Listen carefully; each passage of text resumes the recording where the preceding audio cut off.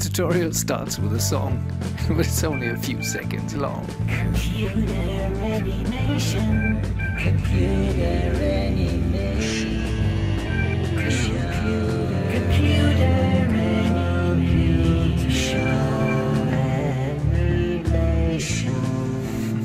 Let's get started with animation. Hi there, I hope everything's fine. We go to Windows, Settings, Preferences, Preferences. Then right here in the middle are the settings. Change the working units from centimeters to meters and save this. Next time when you call up Maya, it will be back to the centimeter default. Now with the mouse somewhere hovering over this window here, this part of the window, we press the key A in order to see everything. And that's a good start because we will introduce a character, and the characters are 1 or 2 meters high. That means we need working units of 1 meter rather than 1 centimeter. So that's what we're going to do next. Windows, General Editors, Content Browser. That's all the default contents in Maya here.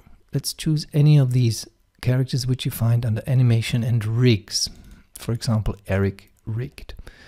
Eric lands in the scene, and this is what he looks like. And when we click here, we load the textures which come with him, and he stands in the typical stance pose, as it's called. Now we go one section up here to the FBX files. These are motion capture files, not geometry, and we can choose look around, for example. He doesn't look around, but the skeleton inside him or behind him does that motion. And now we transplant the motion to him. This is how we're going to do it. We need the human IK, which is here.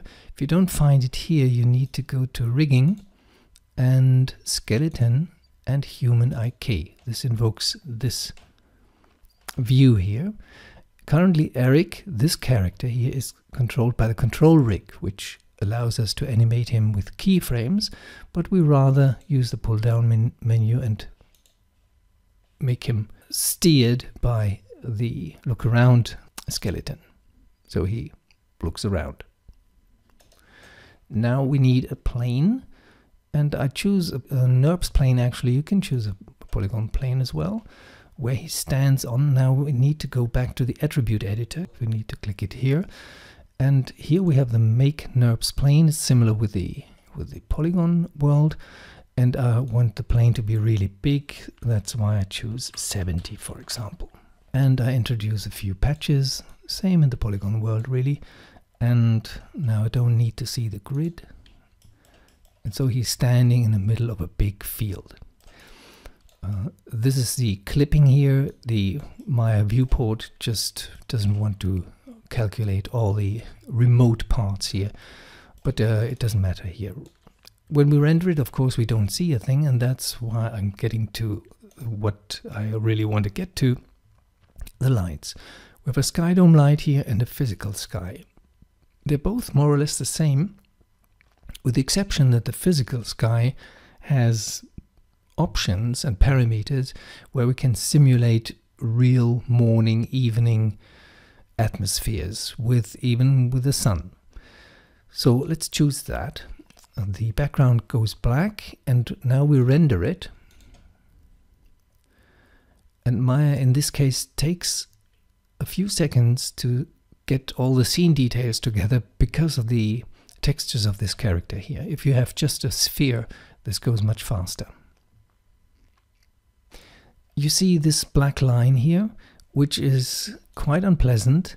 That's why I sometimes, when I only stick to this perspective here and I don't look to the other side, I rotate the skydome slightly down.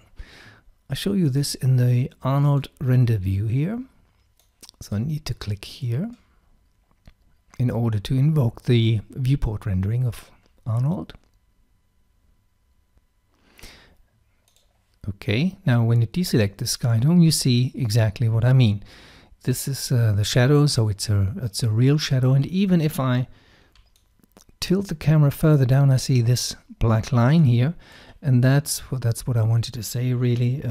I can rotate this down like this, deselect it, and then I have a blue background here, but when I turn around I see the horizon coming up again, and that's something I really don't want. So let me undo this.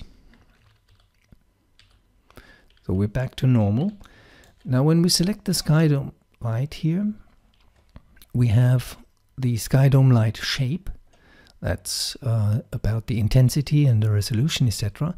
And here we have the AI physical sky, where we can change things like the elevation, etc. When we render in the viewport, the selected objects are always depicted like this with a wireframe. We don't want to see that, so we select, in this case, the physical sky. So the actual geometry, so to say, is deselected. And now we can change the elevation. So the sunlight comes more from the top. And now it's a very flat sun with a very long shadow. We can change the azimuth, which is basically how the sun turns around. And now the question is, how do we get rid of this black thing? And I'll show you how to do this. When we go back to the viewport view here, viewport, we see that the physical sky is very small, and it doesn't have an effect wherever we move it, or however big or small we scale it. It's only critical about the rotation and nothing else really. So when we move it over here and get a little bit closer to our gentleman and go back to the rendering, actually since I have a graphics card here which supports ray tracing, I go to the render settings and systems and change the rendered device from CPU to GPU. And now I go back to the Arnold viewport rendering. The GPU needs to collect all the data about the texture again, but only once.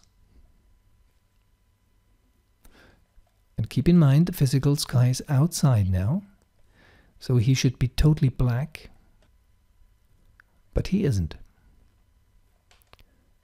Maybe a little bit more intensity here. So it doesn't matter where this stands. It's always going to be the same rendering. But we wanted to actually concentrate on this surface here. So let's choose Control Vertices.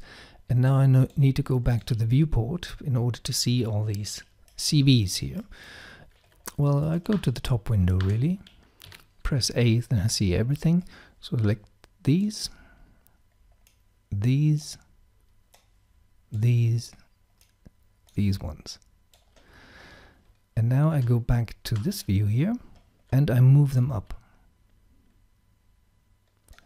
It's very simple, but imagine here I missed one, doesn't matter really. It's the graphics card which is rendering, which is basically the same as the CPU. Now you have this interesting effect because the sun is so low, it sees the deformation of our environment here. But of course we can go back to the skydome light, choose the physical sky and raise the elevation value. Again, I select this so I don't have to always look at the skydome. Actually, it does do some looking around. We don't have to forget about this. And now you see that everything is fine. We don't see the horizon because he's in a proper landscape. Even here, we have a tiny bit. This one here, when we go too high, so we could raise this CV as well. But I think this is quite a nice view. We cannot stress enough how great it is to have such a rendering engine these days. It's not only Arnold, it's V-Ray and RenderMan and all the others really. So what we take away from this is the position and the scaling doesn't matter, but the rotation does. So when you rotate that dome, it is changing the lighting in the scene. The second thing we need to note is that in order to get rid of that horizon here, we don't have blue sky under the horizon really. Scale our landscape really big and translate the borders up. Let's render him, how he looks around. Have a nice day. Bye bye.